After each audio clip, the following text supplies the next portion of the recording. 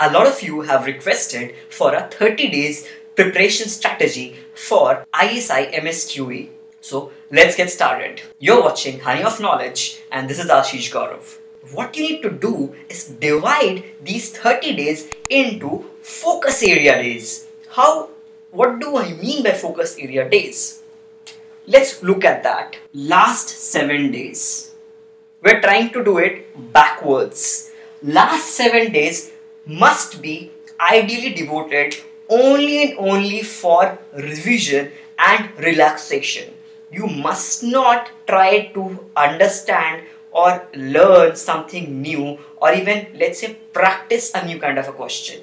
In the last 7 days, you just need to revise old concepts and try to make a mental map of all the concepts. And what I mean a mental map is, try to encapsulate the entirety of economics into few lines for microeconomics, few lines for macroeconomics, few lines for statistics, few lines for maths. And in this way, you can have a good revision done in your mind, so that just a day before exam, you don't need to look into all your notes and books. You just have a mental map of all the concepts. And how to make a mental map is a very detailed idea and not suited for this video. Everybody has a way of making a mental map.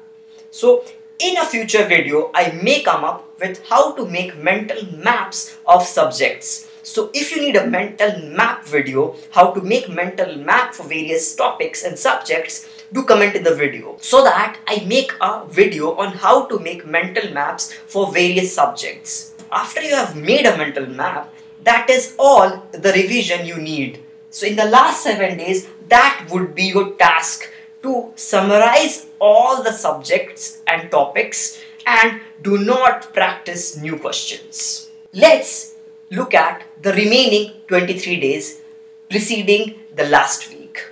So this is how you should prepare in the first 23 days of the last 30 days. You should give the first 3 days to macroeconomics and the last 2 days to macroeconomics. The reason being, macroeconomics has a bit of story aspect to it. So you need to give it a bit of chance, but not let the preparation circle around macroeconomics. So you should give it time when you're fresh and when you have wound up your preparation. So in the beginning and in the end. After that, micro, maths and statistics must be given importance every day. And you should ideally give most of your time allocation to maths. And I would suggest giving at least 3 hours to maths daily. What about microeconomics? For microeconomics, you should ideally give around 1 hour every day. And for statistics, around half an hour or around 30 minutes or so. Now this is just a lower limit. This is the bare minimum which you must give, which is 4.5 hours daily. That is apart from your macro preparation in the first 3 and the last 2 days. So in the first 3 days, the minimum requirement is 4.5 hours of micro, maths, statistics plus macroeconomics, and in the last 2 days 4.5 hours of micro, maths and statistics along with macroeconomics. So this is the bare minimum which you must do. And let's say you want to study 12 hours. Nobody is stopping you from that. But you remember that your allocation must be in this ratio. You should not deviate from this ratio much, because the maths paper of MSQE is highly scoring and you can easily touch up to around 100% in the maths part of the entrance. But it's difficult to touch maximum score in the micro and the statistics part or even in the macro part. I mean, there could be a few exceptions who are good in statistics, so they may get full in their statistics portion also. And as ISI does not have a separate statistics portion, they have a maths portion in which you have few questions of statistics. So ideally giving good amount of time in maths can give you good score in that maths part which has statistics in it. So I would suggest to give your time allocation in this ratio.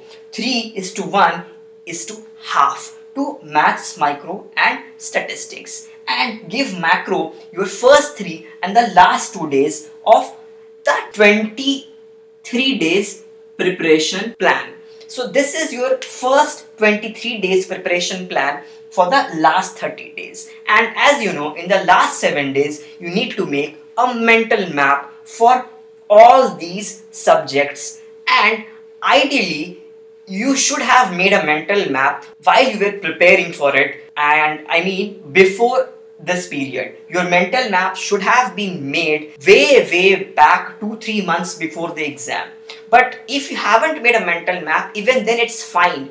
The last 7 days could be devoted to make mental maps for all the subjects. You have 4 subjects here, so give 1 day for each subject and make a mental map, and the remaining 3 days could be given to have a recap of your mental map along with your notes. Now this is a basic framework of preparation plan or a strategy for ISI MSQE. You can tweak it a bit and you can get desired results. And no one size fits all. So this is my understanding of the exam. Your understanding, your preparation can vary. I'm not saying that you need to stick to this plan. This is a good starting point to make your plan.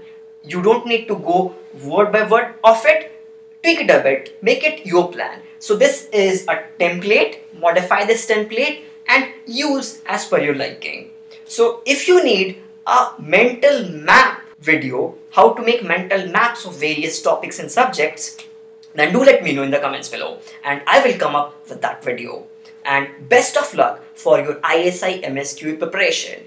And I shall be coming up with preparation videos for other exams and of ISI MSQE of different kinds. So don't forget to subscribe to Honey of Knowledge and also give this video a big thumbs up if you enjoyed this content. Let's meet in another video. Bye bye.